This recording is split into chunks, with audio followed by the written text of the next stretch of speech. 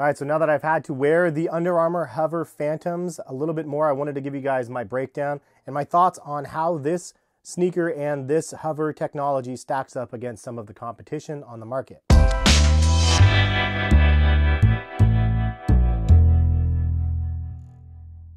What is going on, guys? Hess here from CollectiveKicks.com. If you guys want to shop this week's top sneaker deals, check the links in the description, and happy shopping. Today's video, I wanted to go ahead and cover the Under Armour HOVR Phantom and give you guys my thoughts about this shoe now that I've worn it a little bit. And yeah, hopefully you guys find this video informative. I wanted to compare it to some of the other sneaker technologies on the market as well. But I will tell you guys from the beginning that it's getting more and more difficult to compare technologies with the advancements in technology. So this is a really good shoe for $130 as a base model. They also do have a version that has the Map My Run app that you can use to track your running, but that version costs, I think, an extra $10. Anyways, it seems like whenever you have advancements in sneaker technology, other companies will step up to the plate. And as I mentioned many times in the past, innovation definitely sparks competition. So there's definitely some things about these shoes that I really like and some things that I dislike. And then I'll give you guys kind of a brief breakdown of the competition that you can see in the background with Adidas Boost, the 4D, the Nike React, and the Nike Zoom X technology over on the side. So I wanted to give you guys some of the notes directly from Under Armour on this shoe. It says, point blank, you've never felt a shoe like this before. It's literally like wrapping your foot in a pillow, but one that is super light and that you'll forget is there. It's comfort that comes from an anatomically designed molded interior, the super-plush knit collar, and layers of plush materials that envelop the foot. Simply put, the second that you step into the UA HOVR Phantom, you'll know why we call it the whole new running experience. So as you can see, the HOVR technology is in the midsole, and it is the red stuff in between the lines here. So it is an encased foam, and you could see on the bottom as well. So similar to Lunarlon that Nike has done in the past, Lunarlon was a softer material encased in a harder foam. This is the same sort of thing.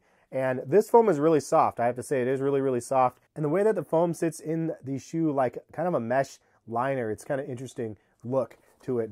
And as I mentioned, they do have a knit collar on the upper, and then the toe box area is knit as well and firmer along the toe guard. And this material is actually really interesting as well. It sort of feels like a neoprene material, kind of a jelly-like material, and it was themed after like biking shorts, which is kind of interesting, but it's definitely a nice touch to the shoe. And then you can see it has a heel counter on the back with the Under Armour logo. This shoe weighs about 10.6 ounces, which is less than the Adidas Ultra Boost in the same size. It's around 12.6 ounces. Comparatively though, these Nike Epic React Flyknits are only 8.6 ounces. The other cool thing about the shoe is the liner on the bottom of the shoe. It's actually something that I think adds a ton to the shoe. As you can see, there's a little bit of foot mapping on the bottom. It actually feels like you have like a gel liner inside. It's Under Armour's Speed Foam 2.0 technology, and I have to say I really like it. As soon as you try it on, it feels like you have a Dr. Scholl's like liner inside of the shoe. It's almost like a secondary effect to the HOVR technology. The pairing between both of those is just really, really nice. And typically, like with Adidas Boost, I don't like insoles on it because I like to feel the direct cushioning of the Boost. If I had a nitpick on the shoe though, there's only two things that I would mention. One,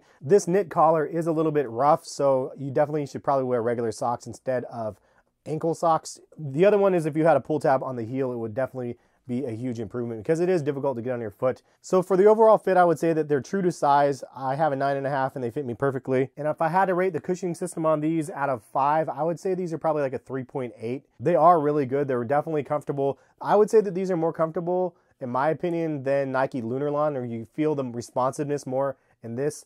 But again, if you guys have tried both technologies, weigh in the comments and let other people know your guys' opinion. Overall, the shoe is really responsive as well. I would say maybe a 3 out of 5. The breathability of the shoe, I would say would be a 3 out of 5. It's definitely a breathable shoe, which is nice in certain areas, but I could see your feet probably sweating a little bit in this section right here. I would say the durability of the shoe would be a 4 out of 5. They have a really nice full traction sole on the shoe, and this is definitely something that is a plus. So a lot of people thought I was nitpicking with this Nike Epic React because the sole turned yellow and it got beat up pretty bad. And some of you guys were like, well, this is a wear section right here and this is a wear section already. That's just the way it comes out of the box. But you can't see is there's divots here, and you can see that they actually have the paint, or the bottom layer is just completely sloughed off the shoe. That's my point. That's really what I'm saying. There is a durability issue on this. Nike addressed it as a durability issue. You don't have that problem with the Under Armour for a $20 price point less because they have a full rubberized sole on the bottom. It's definitely thoughtfully placed, and I think that the heel counter and then this type of material adds probably to the durability of the shoe as well. Stability, I'd say, is a 4 out of 5. I mean, this is one of those shoes that I don't have to lace it in. It feels completely stable. And also, obviously, this one is a higher cut. I would say traction's like a 3.5, maybe a 4 out of 5 as well. The traction is good. These are definitely nice rubberized nibs, and it definitely feels significant. Maybe a 4 out of 5 then for the traction. Out of all the shoes out here, these things are close to the best. I mean, Adidas obviously has an amazing traction technology with the Continental rubber, but these things are pretty awesome. And there's definitely some more texture on the traction on these ones as well. I'd say overall style on these shoes are going to be hit and miss amongst consumers. I would give them maybe a 3 out of 5, maybe a 3.5. I like the look of it. I like that this is a mid-top.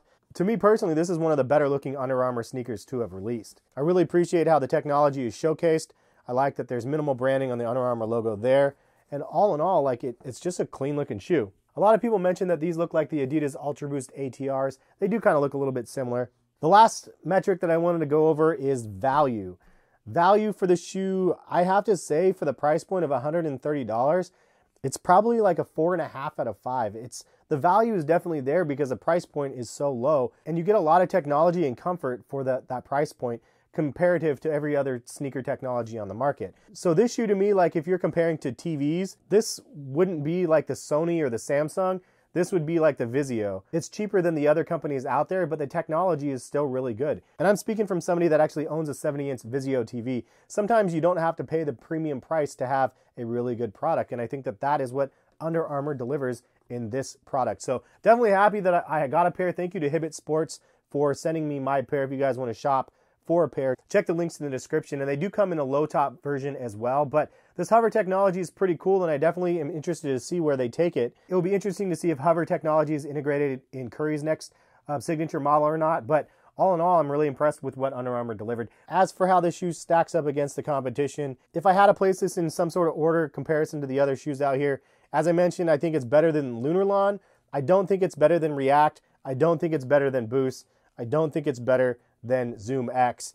100% honest, it might be better than the 4D technology, but I still need to break these in though, because I've heard you have to break them in at least a week before they actually get comfortable. But so far I'm not impressed, just because again we have so much competition out there. So I think that these literally fall in the middle of the cushioning technologies out there, and it's definitely something worthy of you trying on for the first time if you haven't. So that's my thoughts. Leave some comments and let me know your guys' thoughts, if they differ or not.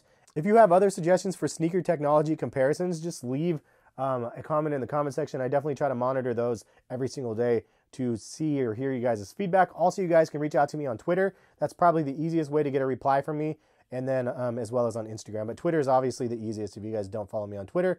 Links in the descriptions to my social as well. Thank you guys for stopping by and watching, and hopefully it was somewhat informative to you guys. And we will catch you guys for some more sneaker videos soon. Peace, guys.